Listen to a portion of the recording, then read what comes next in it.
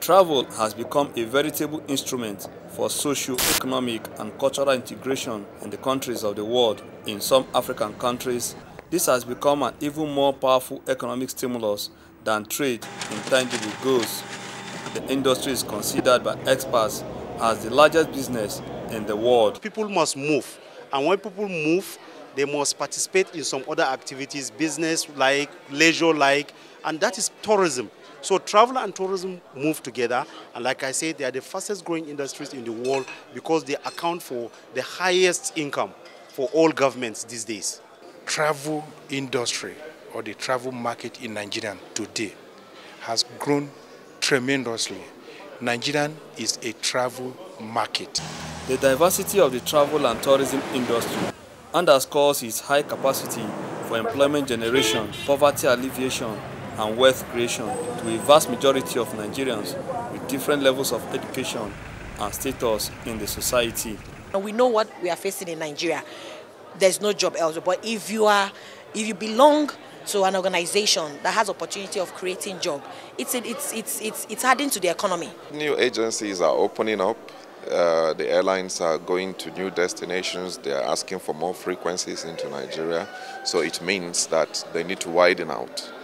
And by so doing, people need to man offices, travel agents need to man offices and give people service, quality service. Agency is private sector driven, and you know the airlines also, they are mostly privately owned.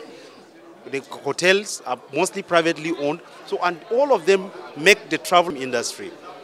And they employ a lot of people. They employ our citizens from the skilled, the unskilled, and then the semi-skilled people. Like the kind of experience that European or foreigners do in other countries surrounding Nigeria. So why not having this kind of experience here in the country? Especially it will bring people, it will bring dollars, euros. People will spend because they will need to hire cars, they will need to hire rooms in the hotels. So that's all is a lot of revenue to the country.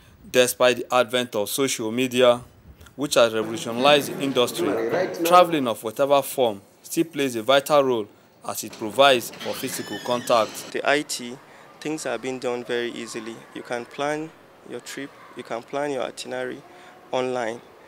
You can actually have access to tourist site or tourist agents who can actually arrange and pre-arrange your trip without you even having to see them one-on-one. Stakeholders in the industry are calling on the government to quickly improve the sector by putting in place necessary structures such as road and security.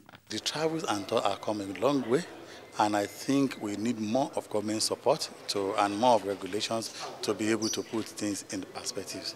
With the efforts now by the NTDC to actually encourage inbound tourism, where a lot of Nigerians travel out, and we should also encourage people from other countries to actually come to our country.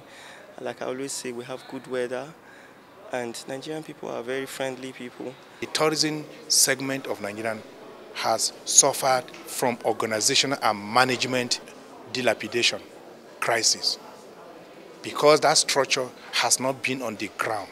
We are looking at a situation where tourism rises to as important as oil, because what we've known only in the past is oil, oil, oil. Given the high potential in the travel industry in Nigeria, it is clear that the sector holds a lot of prospects in enhancing the economic development of the nation.